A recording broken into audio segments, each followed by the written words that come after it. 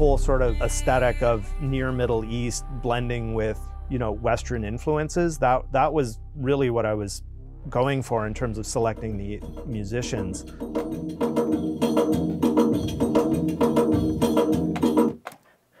And what's there's finger bells also. Your playing has so much feel, but it's also your meter is so good.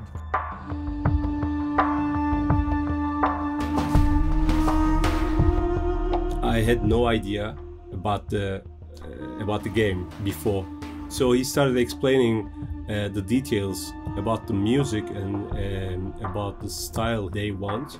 I said that I'll send you some demos, and then he really liked it.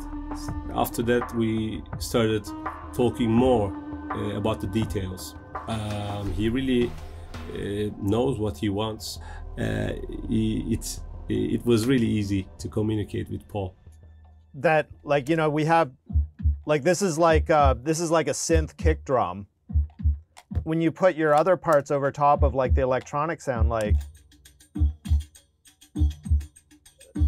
you know, it